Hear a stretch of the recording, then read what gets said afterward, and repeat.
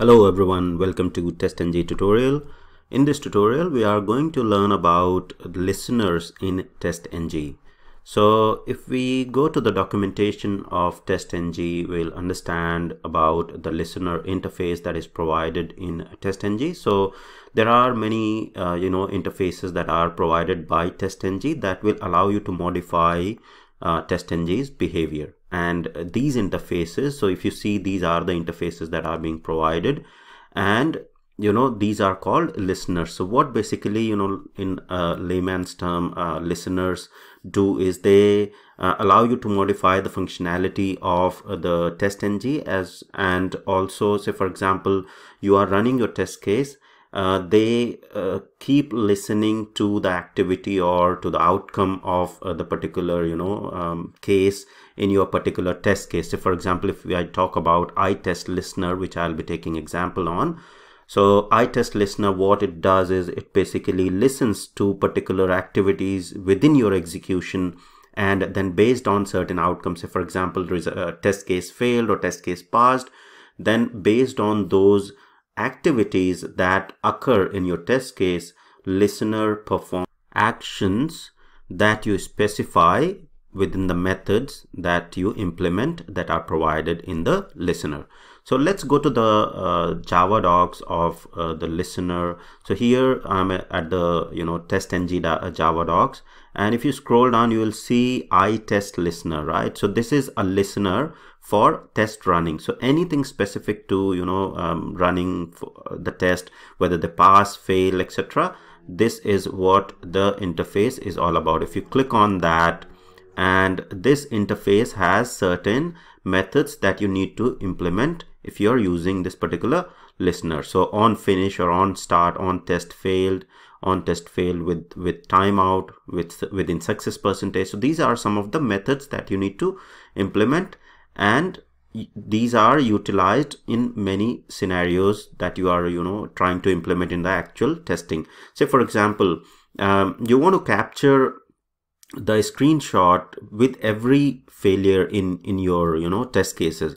So you can't predict any prior to running the test cases when your test case is going to fail. Your test case might fail because of the application issue, or the new code that has been checked in, or there is an like an environment issue.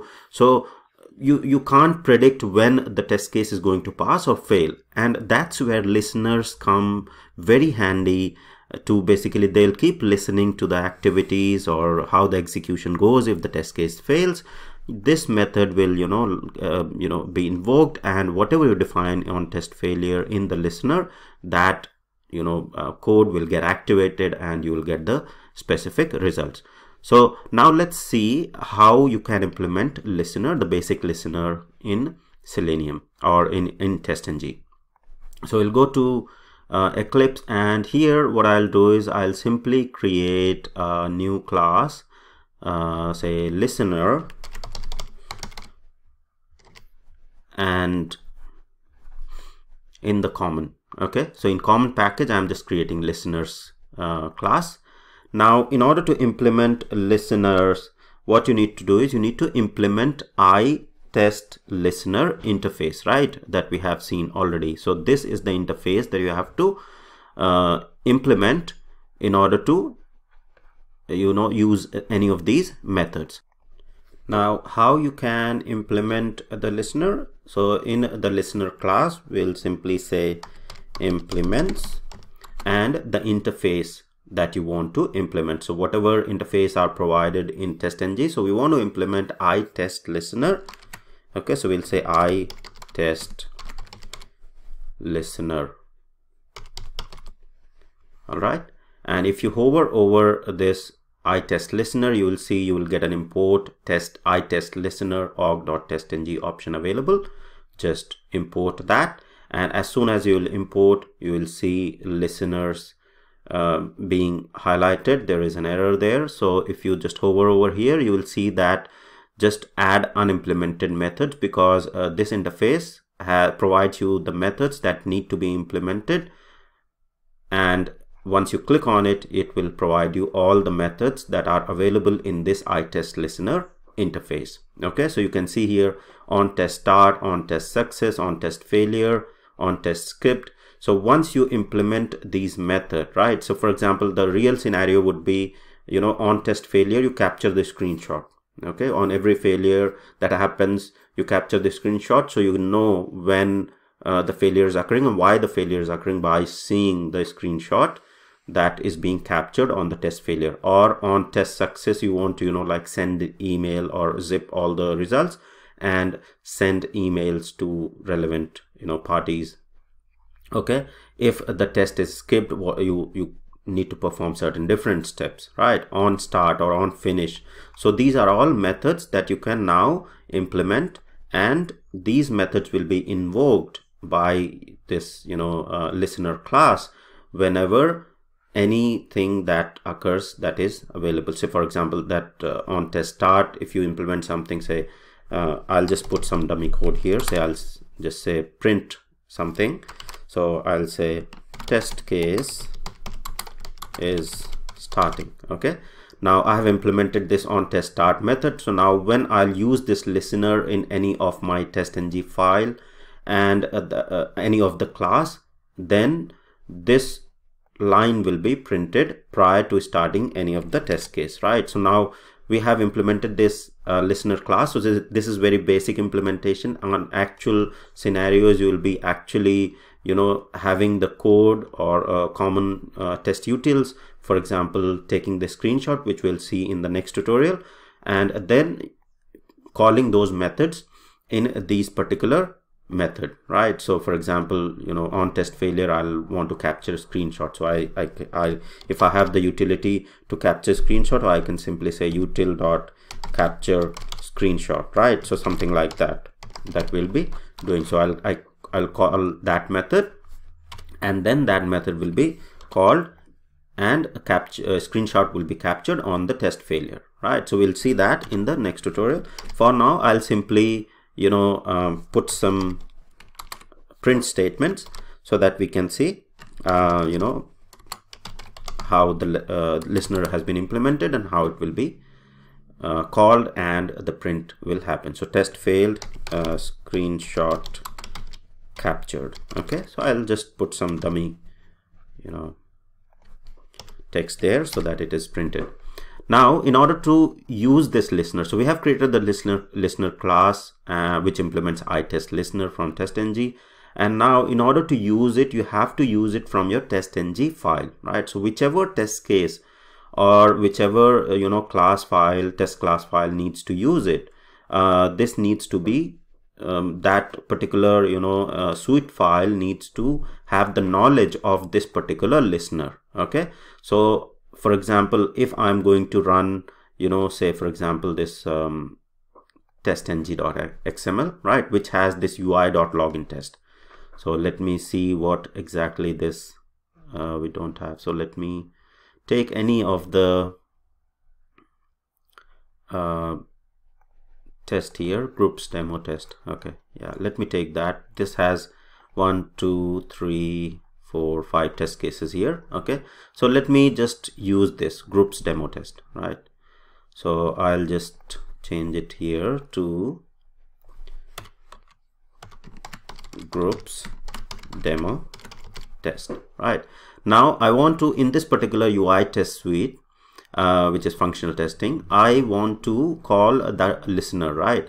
So at this particular point of time, this suite or this regression or TestNG XML doesn't know where the listener is, and if you run it, listeners won't be called. So in order to implement listener here, you simply have to, you know, make sure that you include listeners after this suite and before test tag. Okay, so if you simply say listeners, okay, and add the listeners tag, and within the listeners just add listener. Okay, listener class that we have added, right? So we'll simply say listener, and then in this particular listener, you just provide the class name. So what is the class name for the listener? The class name for the listener is listeners, and it is in the common package. Okay, so we simply need to say common, right, and then dot listeners. All right, and I'll simply close the tag here so we don't have to use this. Okay, save this particular file. Now this particular suite, UI test suite, knows that there is a listener, common.listeners, that has been implemented, and it has to use it when this particular suite has been run. And this suite has this one class which will get executed. So if I just right click and run this as TestNG suite, whatever methods that we have implemented in the listener will be called. So if we check the details here, so you can see test case is starting, test case is starting. Prior to every test case that is there in this particular test, or in this particular class, group demo test has been appended, or this statement has been printed. Test case is starting prior to each and every test case. And if then there is another method, or there is another implementation that we have done in the listeners, which was basically in case the test case failed, right, then screenshot captured. Okay, so let's change something in this particular test. So what I'll do is I'll simply fail one particular test. Okay, so I'll simply say assert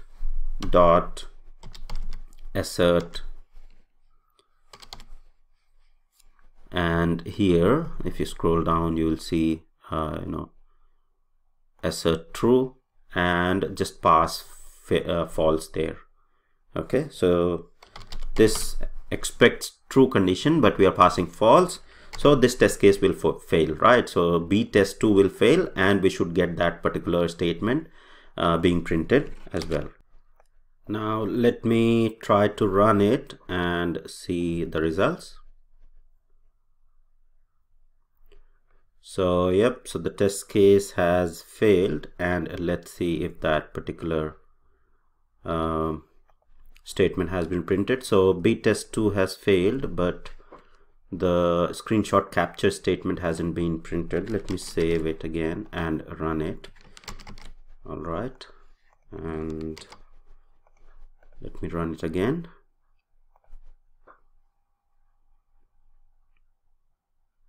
Yeah, so this time if you see here, test failed and screenshot captured, right? So this test2 is where the test case failed and the screenshot got captured.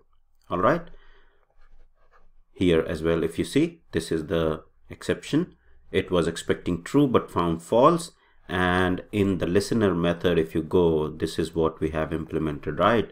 So on test failure, print this particular statement. Now in the actual scenario, you will be actually implementing whatever you want to do. So for example, you want to capture the screenshot on test failure, or you want to perform some other mechanism, then you can implement all that in this particular method here on test failure, and this listener will keep listening for that activity in your test execution, and based on the results or whatever outcome of that particular execution is, these methods will be called and automatically these will get executed. So this is really helpful, very easy to set up.